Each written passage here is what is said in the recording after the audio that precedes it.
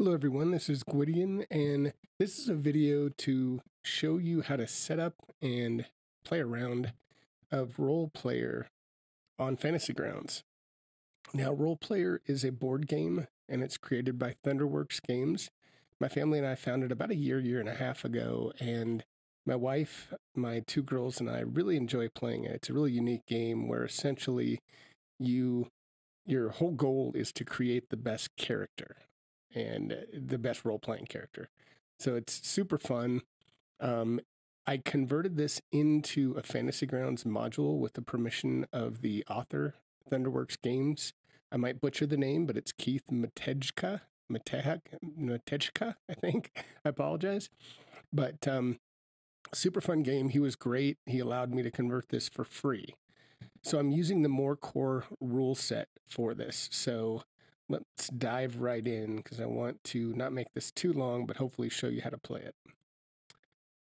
Okay, so a couple things. Actually, let me open required items first. So quick recap of what you need. So if you go on the Fantasy Grounds forum, and I'll link this in the video below, but if you go to the Fantasy Grounds forums, I created a thread on Roll Player by Thunderworks Games, and it includes a whole write-up of what you need. So you basically will need the More Core rule set, and you'll see it all in here. So let me get rid of that. But you need the More Core rule set. So keep in mind that although a number of rules load up automatically and are updated automatically in Fantasy Grounds, More Core rule set is not one of them. You have to go to the link on Fantasy Grounds forums. So, and again, I'll post this in the video, but More Core rule set, and if you scroll down, you'll download this More Core pack file, and then you'll save that into your Fantasy Grounds data file where your rule sets are located.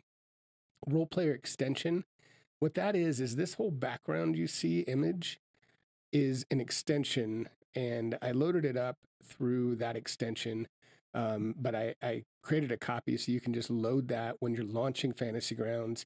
You'll make sure that you load this extension. You'll put it in your extension folders, click on it, and then you're going to launch Fantasy Grounds More Core. And it looks, as I get all these things set up and get ready to play the game, it'll look a little cut off. But keep in mind, this whole playmat is intended for both Roll Player and the expansion. So the nice thing is, even with the combat tracker up, and even with our buttons on the side here, those are part of the expansion. So you don't really need them. All you really need is this first row up here. Then you need this market card section that's down here in the middle. So it'll work perfectly, even though it might look like it's going to be a bit cut off. There's also a basic card. Oh, I already made a mistake there, but I'm going to keep rolling. Basic card deck table extension. That was created by Trenlo, and that allows me to simulate kind of a dice bag and a card deck. And I'll explain that as I go through here. And I also created some images in this rollplayer.ppk file that has a number of portraits. So as we get into the characters, you'll see why I did this. So without further ado, let's jump in. I'm going to actually jump into the library. So when you get the module file loaded up, click on Roll Player, and Celestian, as many of you know, he created a reference manual, an author extension that is really cool, and it makes it easy to kind of put this in a format that is easy to read. So here we go, credits, Thunderworks Games. I also, some of the dice images that I'll get into were created, and I'm using a Creative Commons license. The black inverted dice are De La Poot, geez, I'm butchering everything tonight. And the inverted black dice are Skull. All other dice are De La Poot. I'm probably saying that wrong, and I did the conversion. All right, so let's get into the setup. I want to show you how to set this up. So before you even start, you're going to open up your tokens module. And mine has a number of bags. Yours won't have probably nearly as many. Locate the Roll Player. And here's a Roll Player dice pool. There's the token bag. And then do what you can see. I've already done this because I didn't want to take time on the stream here or the video. But you want to drag and drop the dice all colors. You don't need to worry about these tokens. Those are there just in case you want to use them later during the game. But all these dice tokens you want to drag and drop. So you'll see on my normal bar, I've got the black dice. If I hit shift, I've dragged all of the blue dice on, control, yellow dice, alt, purple dice, control alt, white dice, and shift alt, red dice, and then finally, I think, shift control green dice. So I've got them all on my hotkey bar. Another thing, and this is just, it just makes it a little bit easier for you, but the other thing I would do is open your options menu. And I'll put it kind of right next to my image here, but you scroll down to where it should say more core options and turn off all of these trackers because you really don't need them for the game. The reason I use the combat tracker is just to track the start player and then the rounds. So if you see here, health column off.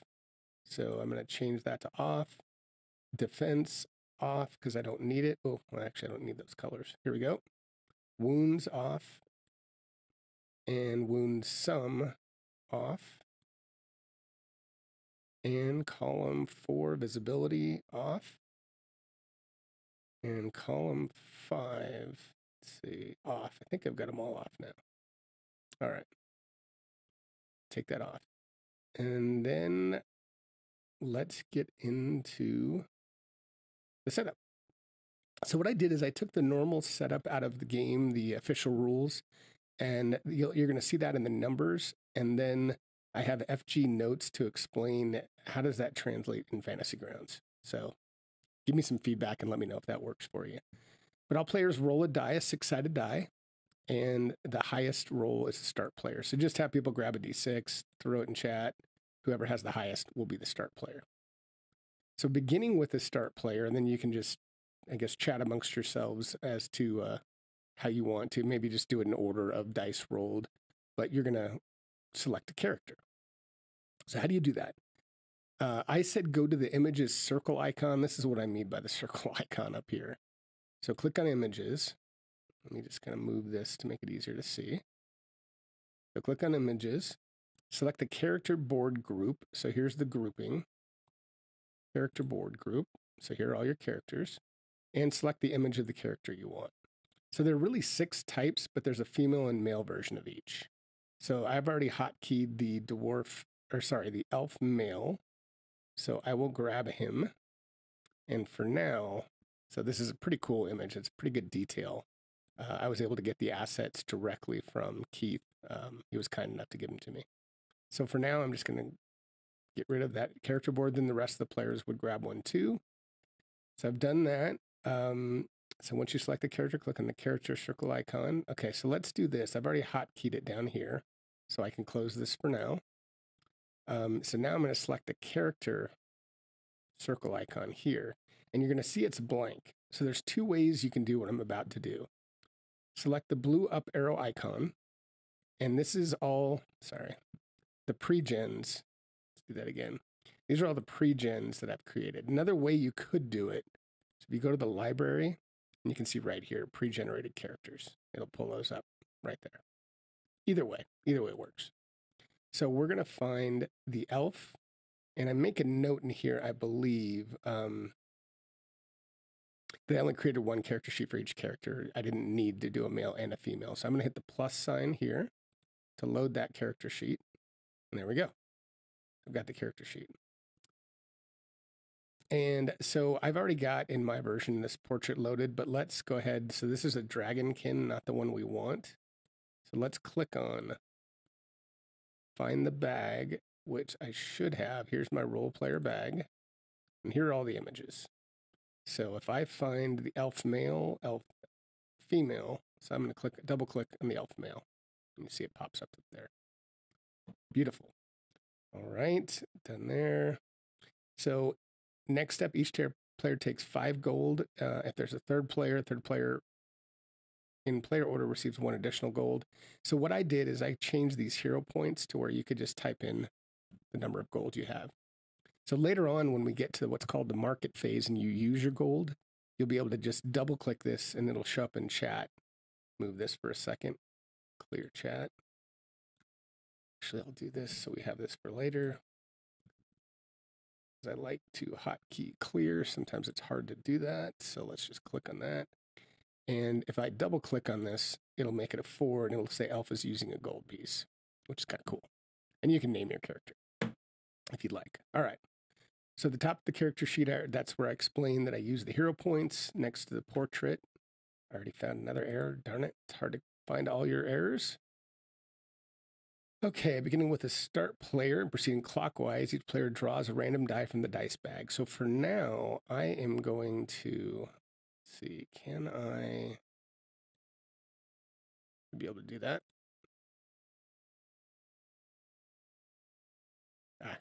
Okay. Do that again. Should be able to hotkey him. Yeah. There we go. All right.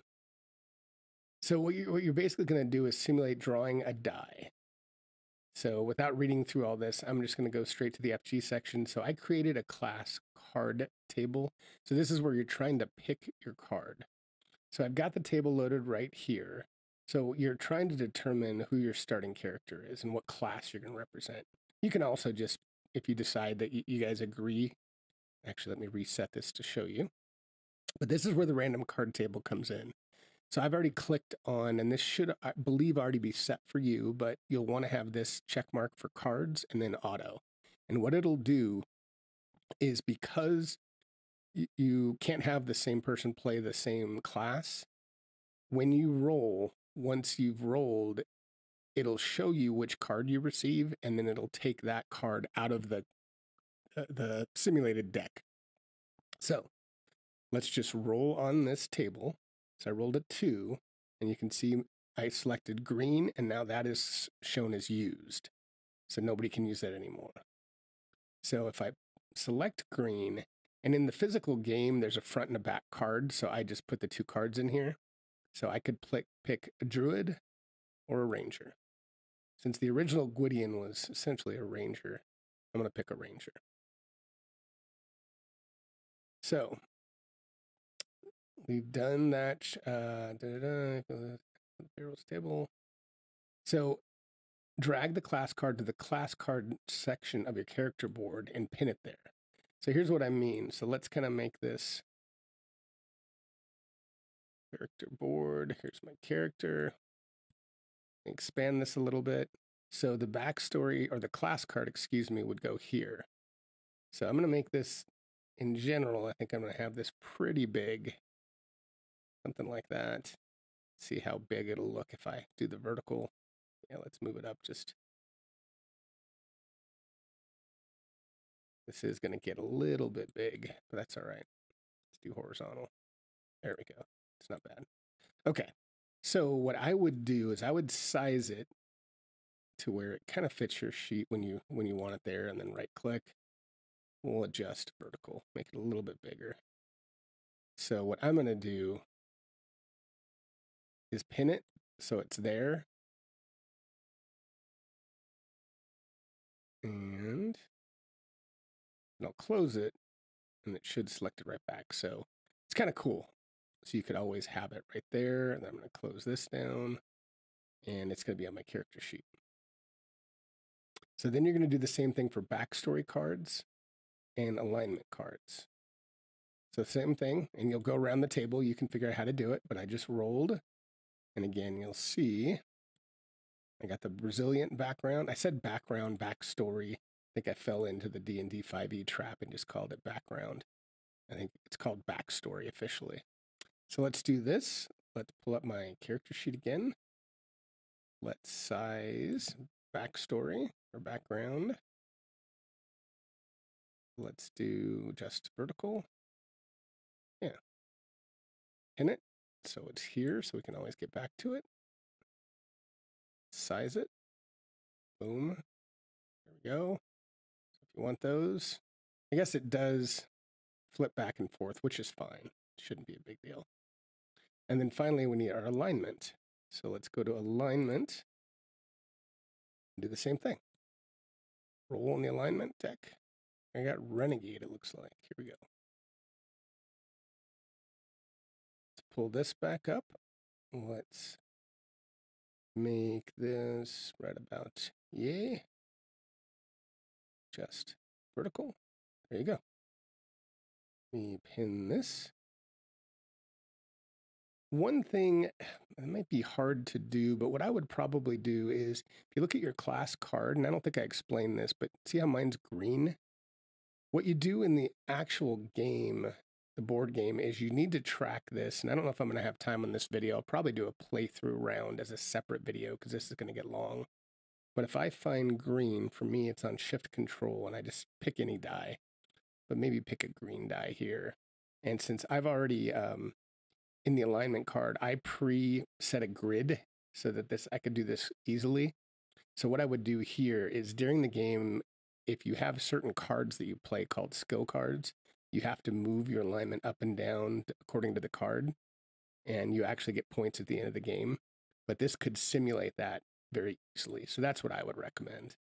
So that way, when you pop up your alignment, you've got your color right there, your card, and you're good to go. So what this means is if your alignment comes down here at the end of the game, you'd lose a point. If it's up here by the end of the game where you want it to be, you'd gain 3 points. So, all right, done. All right, so we've got all that. Backstory alignment, pin the backstory cards. I've done that. Now this says separate the market cards into single dot and double dot card piles. And the dots are in the corner of the card. So again, so what I did is I created...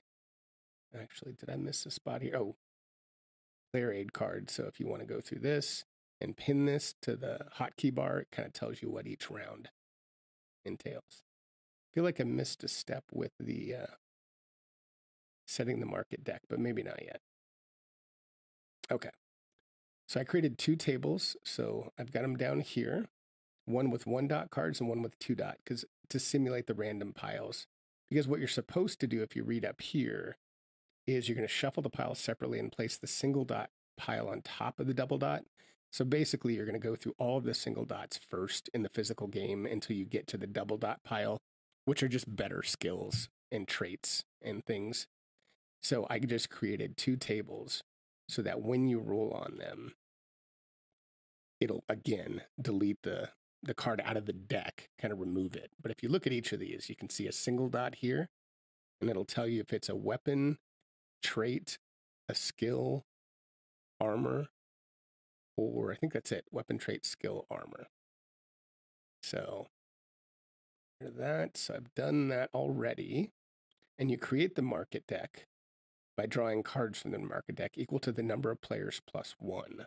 So I think I'll simulate the actual game later, as I said, but let's see.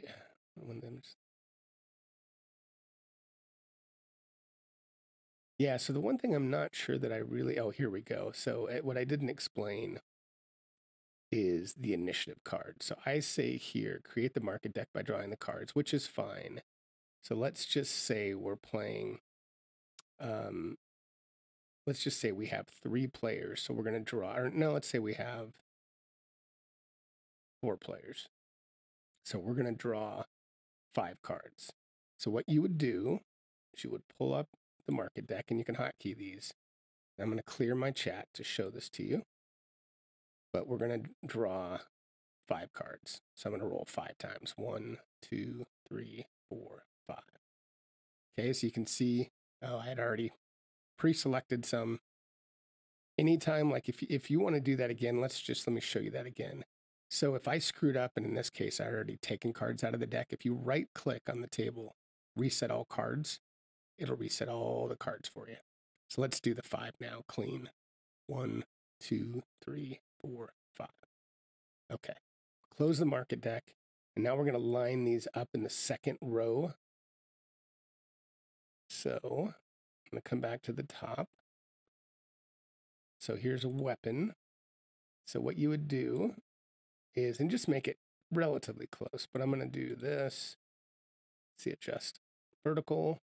And you can obviously zoom in because it's going to be a little bit hard to read. But we'll start with the ancient spear. Get a long sword. Like I said, you just want to make it to where your people can read it. So let's do this. A little bit more horizontal. I'm being anal here. I probably shouldn't. This is a video. It doesn't make for a good video here. Me continuing to mess around with this, but here we go. That's enough. See Armor Mystic Cloak. Trait Honest. So this is going to make, so as you play the game, you'll be able to buy these cards. And Reckless. So Reckless, the reason I did 5 is I wanted to bring it down here and just, this doesn't have to be, this is just so that you guys know what cards are out there. Just horizontal. There we go. So there's your whole market deck. I can clear that out. Leave that on. Now, line up the initiative cards. Select the set up the appropriate initiative cards using the top row of the background image. So this is the number, and basically you're going to have, should tell you, with 3 players, return the 5. So with you're basically going to have the number of initiative cards is going to be the number of players plus 1. So with 2 players, you're going to have 3. 3 players, you're going to have 4. So what I'll do is I'll get these images and set them up for you real quick.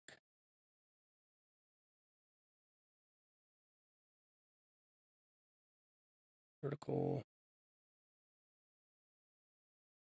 A little bit, might be a little bit hard to read on my screen.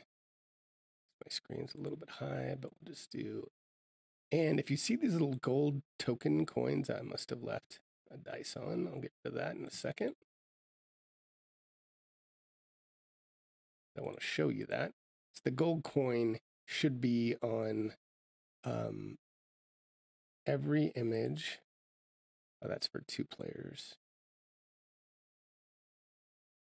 So in my case, if you're playing, and this doesn't have to be, again, perfect. It's just kind of lining them up here, somewhat in accordance with the cards. And then so if you have 3 players, you should, in theory, have cards equivalent to, you should have 1 more card, and the first card and the last card will not have a gold token, gold coin, because you get that gold coin as part of the game if you select that card. So it's a little bit hard to explain. I won't explain it much more now, but basically the first and the last card should not have a gold piece on them. And you can gold. That's why I did include these tokens in the bag. If you want, and it's not necessary because you can already see the gold up there, but if you want, you could kind of put a little gold piece on here. It's already there. So I think it's unnecessary, but let's delete those because I think it's already on the card. You don't really need it. Okay. Done that. Beginning with the start player, each player randomly draws their starting dice, and it's the starting dice equal to the number of players plus 4. So I think we're basically saying we have 3 players, so that's 7 dice each. So again, for our rules, I created a dice pool that has all 73 dice represented by the appropriate color. So how I did that, I should have put a link to that table. I'll do that later. Here's my dice pool. So I have 73 entries here if you looked at them. And actually, let me make sure I reset that. Yep, so 1D73. So if you look at all these, it's just going to have all the colors. So I represent all the colors. So what you would do is when you start, you're going to roll 7 times on the table.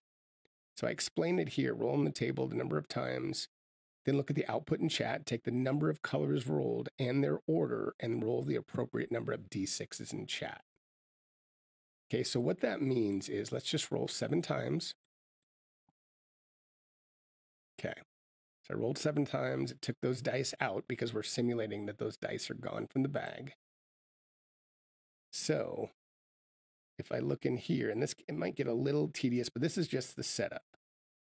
So the first one is a gold, and for me, gold is yellow control.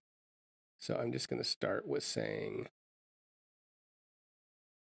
or actually, the best way to do that, I'm sorry, is after we do that, I'm gonna roll 7d6s. So we'll go 1, 2, 3, 4, 5, 6, 7. So let's roll those.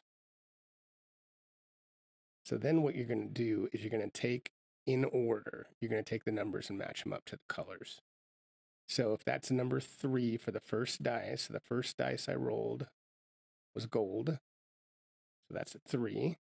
So I'm going to grab this 3 and put it up here for later. Second dice is a 4. And that was white. And my white is Control-Alt. So that was a 4. And third dice was a red. That's a 1. So red for me is Shift-Alt. So you get the idea. You'll do that rather than do them all and show you that to make this video go quicker. You would do that for all 7. And that would give you your starting dice. So I'm going to put these over here for now. And then I'm going to pull up my character or my instructions again, which I closed. Go back to the reference manual. All right. I think I'm just going to get to the setup, but like I said, I'll finish the setup and then I'll do another video for the actual gameplay when I have a chance. We did the dice pool. So now you can place the dice on your character board. So there's a whole explanation of how to do this. But I'm going to show you real quick. So I'm going to kind of cut to the chase. So you're basically going to put these dice on your character sheet or your character board. And the one thing I just realized as we do that, the one thing I neglected to cover, I kind of skimmed through, is once you get your character up to, I'm going to pull this guy over here because we can put the attributes on the character sheet here too. So let's just say, and again, you can read through the rules and it'll tell you like what you're ultimately going to do is score your character at the end. So these are the attributes, scores you need, and these are the number of points, essentially, or stars you're going to score based on number of stars. So for the Ranger, I really want to make sure my con is 18, and I want to make sure my dex is 16 or 17. One thing that's important to note is you can see here that intelligence could be 14 or any number above 14, whereas some of these have to be a specific number or a range. So this is important. This gives you skill. This gives you scoring, and then your backstory, depending on where you place dice and the color, you can get points for that too. So if I have a black die in con or a purple die in the middle of intelligence, then ultimately, depending on how well you match these, you get points for this too. And again, I'll cover that in the actual gameplay video. But what you're going to do is you're basically going to come in here and drop these on your character. So if you had 7 of these, you would decide where you want to put them. Okay, and I'm not putting them in any particular order. One thing that is important though is you have to start on the left side. You can't like start by putting them right in the middle. You start on the left side. I could do this as long as I started by doing filling the square on the left first. And I could even fill out the whole row and you get points for that. But again, I won't cover all the detail there. Okay, and that's your setup. You also, not during the opening round, but during play, it's pretty cool. As you drop dice on rounds, you can actually do different actions for each of these skills. Like for strength, when you place a die on strength in future rounds, you can actually swap dice with that spot with anywhere else on the character sheet. Okay, let's see. Let me go back to, the other thing I did with this character sheet. So if we drop him in the combat tracker, so if I drop him in the combat tracker, you can use this to track the starting player. So you can just, if you had several players, you can just move it down and move down the round and know who the starting player is. But the other thing I've done here is I've created these little scoring sections of Morecore. And you can see that the elf, and I put it right in the character sheet, I've already automated this, but he gets a +2 to dexterity. So whatever he has here, +2 in order to calculate his number, and -2 to con. And that's automated. So if you put in a dex number of 1, the way I've done this, I just wanted you always to be able to determine what's your score here. I know it's pretty easy to add these numbers up, but if I clear chat, and then if I click on this roll button, you can see it tells me I have a 3. I've only filled out 1 square, and I have 3 dice squares that I'll be able to use, but then I have a +2 because of my dex. Strength, if I put in a 4 and a 3, it's like I have on my character sheet. If I roll, it's just going to give me a 7 because I don't have anything plus there. This, for the end of the game, I thought it'd be neat to track, and I'm not going over the scoring now, but this will track, if you want to, during the game, of how am I doing with my scoring, just to give you an idea. All right. That is pretty close to the setup, I think. Let me go back to my reference manual. Setup.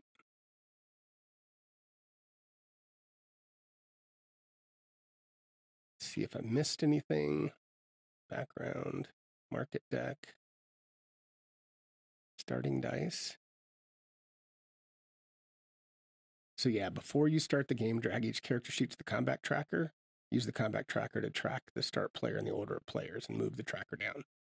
So you know what, guys?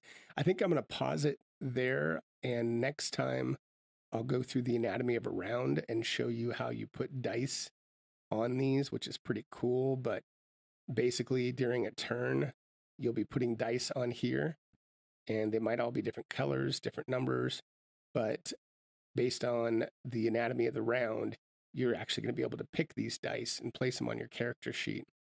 And these numbers correspond to what order you go in terms of buying these cards. And these cards will help improve your scoring and might help you improve your scores in terms of your attributes. But it's a really neat, relatively complex game. So, you know, I'll show you in the next video how to, as you get cards, you can actually just pin them to different sections of your character board. So if you get a weapon, you can just place a pin here and always have the ability to look at that. So that's it for now, guys. A little bit longer than I intended, but really wanted to walk through the setup in detail. I hope that worked for you. Stumbled through it just a little bit, but I really enjoyed making this. It was a lot of work, but I hope it shows the power of Morecore and Fantasy Grounds. And thanks again to Keith at Thunderworks Games for letting me convert this for free. So I hope some of you get some use out of it. So until next time, I hope you enjoy playing, and please drop me a note if you end up playing. I'd love to hear your experience. And until then, I hope to see you all on the Fantasy Grounds forums.